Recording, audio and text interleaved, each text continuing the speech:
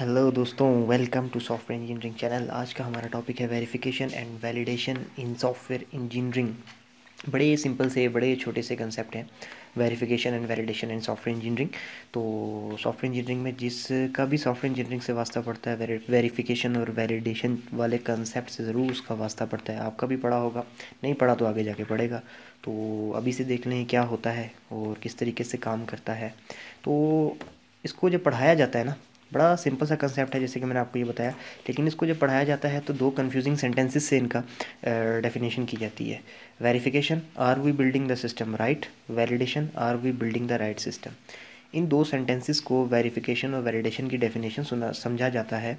और टीचर्स ये कहते हैं जनाब कि अगर आपको ये दो सेंटेंस सही से समझ आ जाए तो समझ आ जाए, आपको ये समझ में आ जाएगी वेरिफिकेशन क्या होती है, आपको ये भी समझ में आ जाएगा कि वैलिडेशन क्या होती है।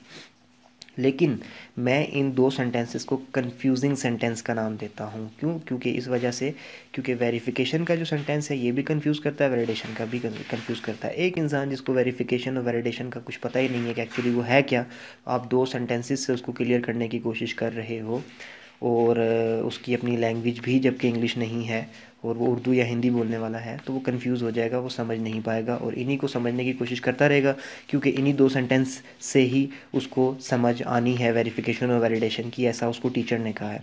वो ये सेंटेंस समझ नहीं पाएगा, कंफ्यूज होकर छोड़ देगा। तो फिलहाल कंफ्यूज होने की ज़रूरत नहीं है। इन कंफ्यूजिंग सेंटेंस का इंट्रोडक्शन दिया है कि ये बंदे को कंफ्यूज कैसे करते हैं हम, लेकिन वेरिफिकेशन और वैलिडेशन को इस चीज़ से नहीं समझेंगे, हम अपने तरीके से समझेंगे। सो एक्चुअल में होता क्या है, क्या डिफरेंस है, वेरिफिकेशन क्या होती है, वैलिडेशन क्या होती है, इनमें फ़र्क क्या है। वेरिफिकेशन क्या होती है कि जब आप कोई सॉफ्टवेयर बना रहे हैं तो उस सॉफ्टवेयर की डेवलपमेंट के दौरान उसकी एक एक चीज़ को, उसके बनने के प्रोसेस को साथ साथ चेक करते जा रहे हैं, तो ये वेरिफिकेशन हो गई।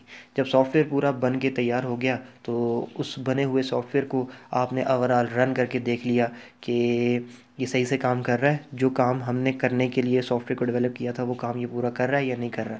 तो ये जो चेकिंग होती है वैलिडेशन होती है। मैं फिर रिपीट कर देता हूँ, किसी भी सॉफ्टवेयर को बनते हुए जब वो डेवलप हो रहा होता है उस दरमियान उसकी क्वालिटी को साथ साथ चेक करना कि वो सही से बन रहा है या नहीं, कहीं पे बनाने वाले लोग को किसी चीज़ पे कंप्रोमाइज़ तो नहीं कर रहे, सही से काम जा रहा है या नहीं, तो ये चीज़ चेक करना वेरिफिकेशन है। और जब सॉफ्टवेयर पूरा बन जाए तो उसको रन करके ये देखना कि हमारी ज़रूरत पूरी कर रहा है या नहीं, इसको वैलिडेशन कहते हैं। सिंपल सी बात है, कोई ऐसा बड़ा रॉकेट साइंस नहीं है इसके अंदर। ये दो कंसेप्ट हैं और इसको मुझे उम्मीद है कि जैसे मैंने बताया तो अब आपको नहीं भूलेगा। एक डेली लाइफ एग्जांपल भी दे देता हूँ। आप एक घर बनवा रहे हो, तो आप जब घर बनवा रहे हो तो आपका घर बन रहा है, मिस्त्री और मज़दूर और जो जितनी भी लेबर है वो लगी हुई है, वो आपका घर बना रही है, वो ये ब्लॉक्स लगा रही है और वो उनको जोड़ रही है और उसके रूम बना रही है, सारा कुछ कर रहे हैं। तो आप उस दौरान जब आपका घर बन रहा होता है तो आप सम टाइम विज़िट करते हो और विज़िट करके उसको पूरा चेक करते हो कि ये घर सही से बना रहे हैं या नहीं।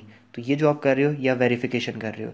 जब घर पूरा रेडी हो जाता है और लेबर आपको आके बोलती है जी आपका घर आपका रेडी हो गया है, ये आपके घर की कीज़ हैं, तो आप चल के देखें। जब आपका घर पूरा रेडी हो चुका होता है उसके बाद आप उस घर के अंदर जाके उसको पूरा देखते हो कि क्या ये वही घर है, उसी तरीके से बनाया गया है जैसे मैंने इनको कहा था। तो ये उसकी आप वैलिडेशन कर रहे हो, आप उसको ओवरऑल चेक कर रहे हो कि दरवाजे सही जगह लगे हुए हैं या नहीं, ये दूसरा तीसरा, ये वैलिडेशन है। बनते हुए किसी चीज़ को चेक करना वेरिफिकेशन, जब वो चीज़ बन चुके तो उसको चेक करना कि क्या ये वही चीज़ बनी है जो मैं चाहता था, तो ये वैलिडेशन। सिंपल सा कंसेप्ट है। अब आई थिंक ये आपको भूलेगा नहीं। सो नेक्स्ट चलते हैं, वेरिफिकेशन की कैसे जाती है। वेरिफिकेशन क्या होती है, किसी भी चीज़ को बनते हुए चेक करना। तो ये ह्यूमन बेस्ड जॉब है। और इंस्पेक्शन करना, जैसे मैंने अभी आपको घर वाली एग्जांपल दी कि सारा आप उसको चेक करते हैं कि सही से काम हो रहा है या नहीं। रिव्यूज़ वगैरह करना, सॉफ्टवेयर में भी ऐसे ही होता है। इंस्पेक्शन मीटिंग्स होती हैं, रिव्यू मीटिंग्स होती हैं सॉफ्टवेयर की डेवलपमेंट के दौरान।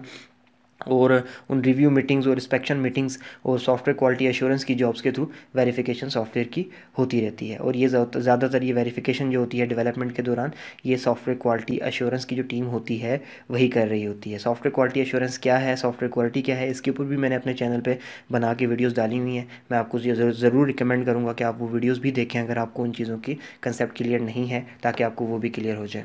अच्छा, वेरिफिकेशन का मैंने आपको बता दिया, वैलिडेशन कैसे काम करती है। अच्छा, ये वैलिडेशन का काम ऐसा है कि ये ह्यूमन खुद से भी करता है और कुछ सॉफ्टवेयर भी मौजूद हैं वैलिडेशन करने के लिए। सॉफ्टवेयर की वैलिडेशन होती कैसे है, जब आपका सॉफ्टवेयर पूरा तैयार हो गया तो उसके बाद आप उसको चेक करेंगे कि सही से काम कर रहा है या नहीं। तो सॉफ्टवेयर रेडी होने के बाद जो चेक किया जाता है सॉफ्टवेयर को, तो वो चेक कैसे किया जाता है, उसकी टेस्टिंग करके। तो आप वैलिडेशन, सॉफ्टवेयर की वैलिडेशन करते हैं उसकी टेस्टिंग करके। टेस्टिंग में ब्लैक बॉक्स टेस्टिंग आ जाती है, वाइट बॉक्स टेस्टिंग आ जाती है, और ये सारी टेस्टिंग्स जो है टेस्टर्स परफॉर्म करवाते हैं। और ये टेस्टिंग्स जो है मैंने जैसे अपने पहले पॉइंट में कहा कि ह्यूमन बेस भी होती है और कंप्यूटर बेस भी होती है। तो टेस्टिंग मैनुअली भी होती है जो कि ह्यूमंस खुद करते हैं, इनपुट दे के आउटपुट लेके, और कुछ सॉफ्टवेयर भी मौजूद हैं जिनको आप अपने बनाए हुए सॉफ्टवेयर के ऊपर रन करते हैं और वो आपको टेस्ट करके बताते हैं कि आपका सॉफ्टवेयर कितना एफिशिएंट है। तो ये वैलिडेशन होती है। सिंपल सा कंसेप्ट है। आई थिंक कि आप कंफ्यूज नहीं हुए होंगे, बल्कि अगर पहले भी कन्फ्यूजन होगी तो ख़त्म हो चुकी होगी। अब इन दोनों से बेहतर कौन है? अगर आपसे कोई ये पूछ लेता है, आपसे कोई पेपर में एग्जाम में क्वेश्चन आ जाता है, या आपसे कोई इंटरव्यू में पूछ लेता है कि which one is better, validation और वेरिफिकेशन, तो अब बात ये है कि दोनों अच्छी चीज़ें हैं, बहुत आर गुड। अब फ़र्क क्या है इनमें, पहले तो ये देखना पड़ेगा। तो उसके बाद ही हमें पता चलेगा कि वेरिफिकेशन ज़्यादा अच्छी है या वैलिडेशन। वेरिफिकेशन में क्या होता है कि आप सॉफ्टवेयर को बनते हुए साथ साथ चेक कर रहे होते हैं कि चीज़ सही बन रही है या नहीं।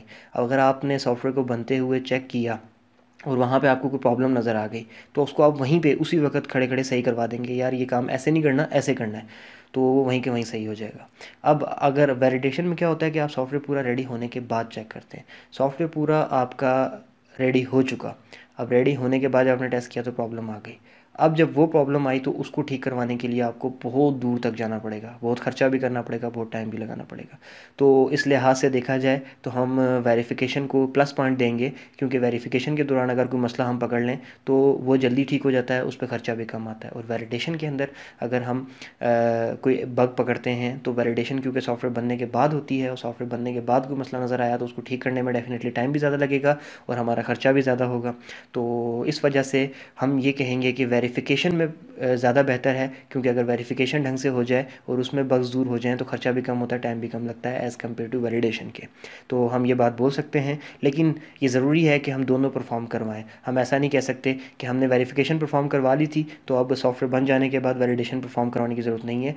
हो सकता है कि वेरिफिकेशन से कुछ ऐसे बग्स बच गए हों जो कि वैलिडेशन में पकड़े जाएँ।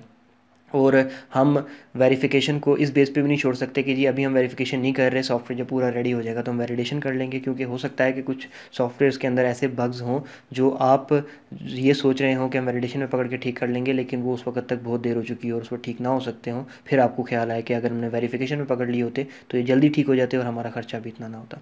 तो इस तरीके से वेरिफिकेशन कुछ हद तक बेहतर है, इसलिए कि जल्दी बग पकड़ लेती है, लेकिन इंपॉर्टेंट दोनों हैं और दोनों परफॉर्म करना लाजमी है। आई थिंक सो कि आपको ये कंसेप्ट अब क्लियर नहीं बल्कि क्रिस्टल क्लियर हो चुका होगा। थैंक यू वीडियो देखने के लिए। अगर आपको वीडियो पसंद आई तो लाइक ज़रूर करें। ऐसी ही वीडियोस और देखने के लिए हमारे चैनल को सब्सक्राइब कर लें और हमारी वीडियोस के ऊपर अपने रिव्यूज़ लाजमी दिया करें कमेंट सेक्शन में, ताकि हमें पता चलता रहे कि हमने और कहाँ पे इम्प्रूवमेंट्स करनी है। आपको अच्छे तरीके से सिखाने के लिए हम आपको सिखा रहे हैं और आपसे इन रिटर्न सिर्फ यही चाहते हैं कि आप हमें हमारी वीडियोस अगर पसंद आती हैं तो लाइक करें, और अगर नहीं पसंद आती तो डिसलाइक करें, और कमेंट्स के अंदर अपने रिव्यूज़ लाजमी दें। Thank you very much.